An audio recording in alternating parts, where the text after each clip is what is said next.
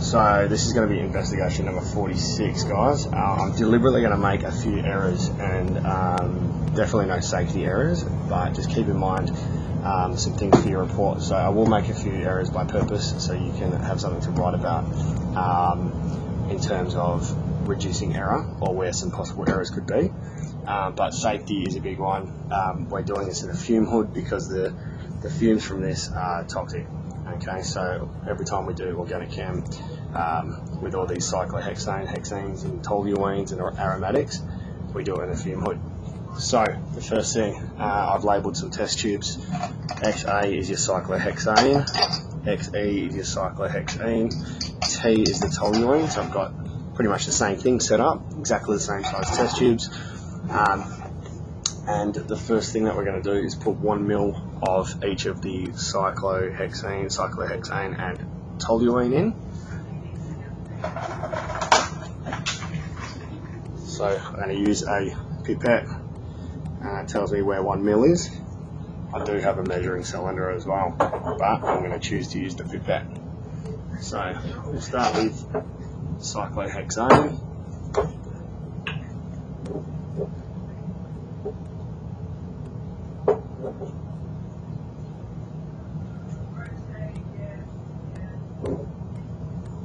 So cyclohexane, just going to go straight in.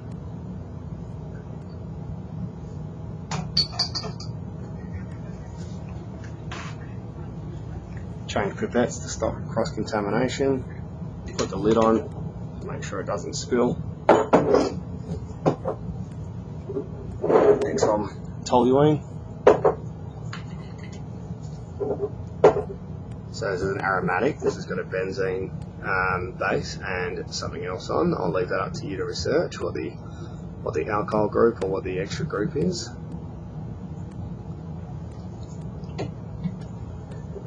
Okay, leave that out of the way. So I'm keeping my head out of the fume hood as well, guys. And I'm just going to label the pipette that I used. Hexane. Okay.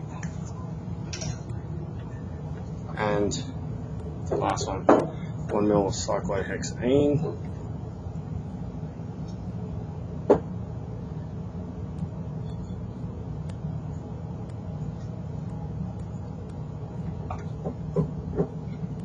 So keep in mind, you're not actually going to be able to see where I'm measuring it from, like my eyes. So that's just a little hint as to one of the errors, maybe. Okay, so I've got 1 ml of each. Then, if you look at investigation 46 in your book, it tells you to mix up a potassium permanganate mixture with sulfuric acid. So I'm going to do that. And this potassium permanganate is really cool. It's like this, it's deep purple colour. So we need 4 ml of this. Okay. And this looks wicked. So roughly 2 ml there. Okay, this is awesome purple colour.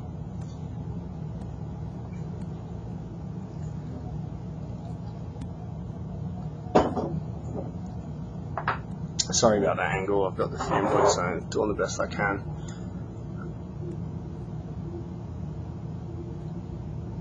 And I'm just going to get my head eye level to measure 4 ml, so that is 4 ml right there. Okay. Put this back. And we need 2 ml of hydrochloric acid. Actually, sorry, sulfuric acid.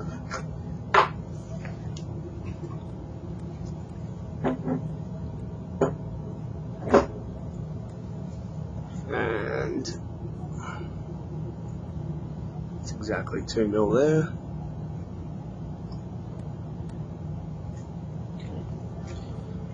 So we got a nice little acidified potassium permanganate, as it says, under step 2. The lid on, move that back, My computer screen. It's gone off. Hopefully that kept recording. Next thing it tells us to do is add 1 ml of acidified potassium permanganate into each test tube.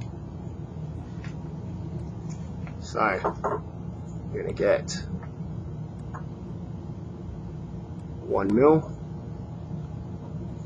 and the first one I'll add it to is cyclohexane.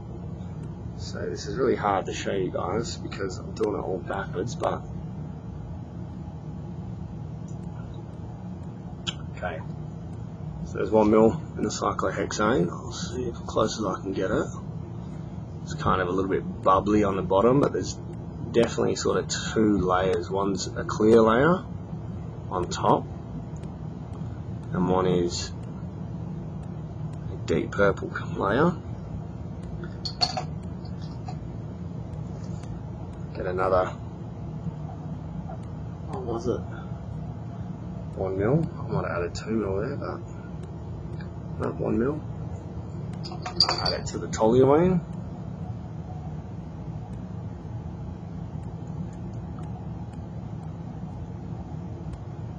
Okay, and we can see the toluene is fairly similar. Okay, not as much bubbles on the bottom, but 2 definitive layers.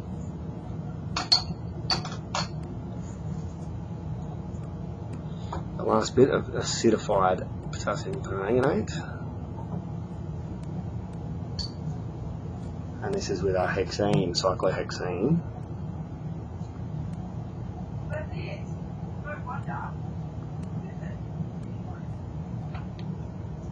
Okay, so again a pretty distinct 2 layers. Then the instructions tell us to put the test tube stopper on and shake each test tube gently, and we're going to record any change in colour. So toluene, or not in change of colour, but just any change that takes place in the top layer, it says. So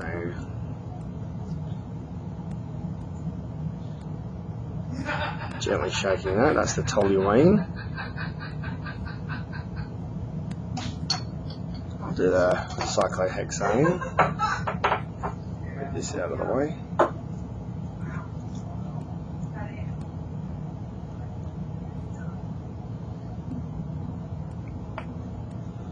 Okay, so you should have a results table or some way of recording this. So it's up to you how you decide, but so you're looking at that top layer, if there's any sort of change. To me that looks still pretty separated. And this one, straight away we can see there's been a colour change without even shaking it. That's the cyclohexane. So it's like a light sort of brownie.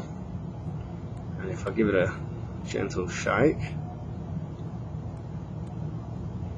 it's fairly see-through. Okay, so that's happened relatively quick. Remember relative, where it's saying what's the reactions relative to each other, relative reactions, that's just in comparison to each other. So relatively you could say that this one is reacting quite fast compared to the other 2. It does say to leave it for 5 minutes, so I'm just going to let that settle for 5 minutes. There's a reason why they said that, so I'm not going to give you the answer, but just to let it sit after 5 minutes. Why might they say to do that? So the next part 2, it's almost exactly the same, except for we're going to do it with bromine water now. So I'm going to do the same thing, 1 ml of each. So I get the cyclohexane.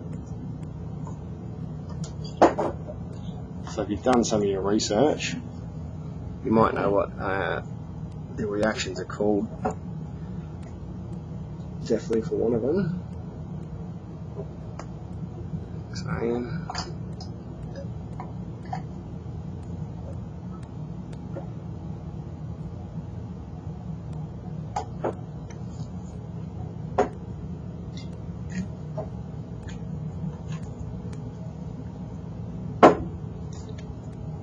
We're going to get the toluene, aromatic.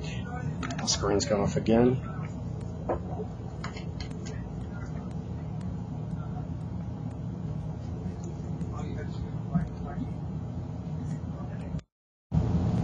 Hopefully that didn't skip too much, but I haven't done anything, so I just waited for the screen. The toluene, I'm just getting 2 mils straight in. This isn't super important, just keep in mind there might be some errors in this part. And cyclohexene.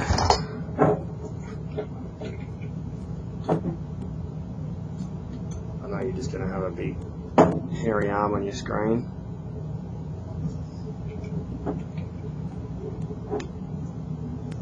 So we've got our 3 ones in. Now it wants us to mix it with bromine water. So we're just going to add 1 ml of bromine water to each one.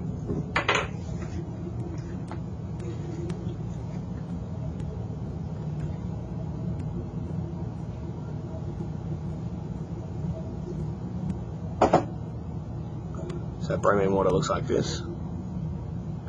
And we'll do the same order. We'll go cyclohexane. So I can see it's not really mixing, it's pretty much 2 distinct layers.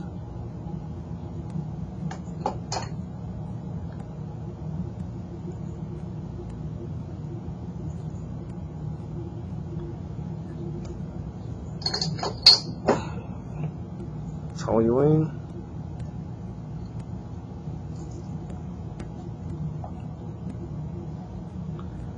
So it looks fairly distinct layers. And 1 ml to the cyclohexane, which was the most reactive to the other ones. So let's have a look at this one. Okay, it's still in kind of 2 layers. Haven't stirred any of them yet. Pop the lid back on here. Alright. Cyclohexane. Give it a little stir.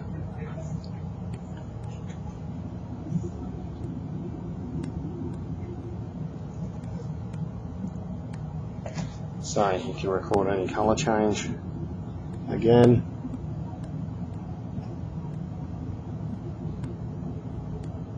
I reckon that's a little bit mixed, but not really. Still kind of 2 layers.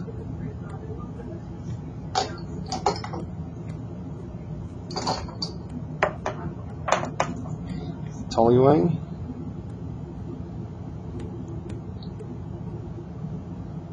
So it's still kind of 2 layers. Maybe it's a bit hard to see, but the top layer is a little bit darker. It's a bit of a darker colour change for sure if we compare the 2. The top layer of the toluene is definitely darker. Let's put my hand behind it there. Yeah, it's even a little bit cloudy. That's the toluene. And then I've already got a colour change compared to the others. A little bit of a stir, almost instantly.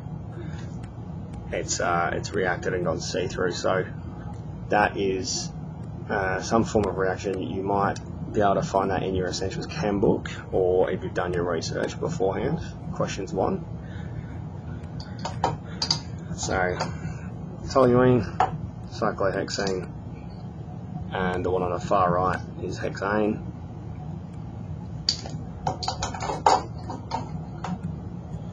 Now I'm going to have a look at the other ones. It's been about 5 minutes. Cyclohexane, completely see-through. Toluene, still pretty much 2 layers, 1 clear, 1 not. Cyclohexane, again pretty similar to the toluene. Alright, Good luck with your write-up.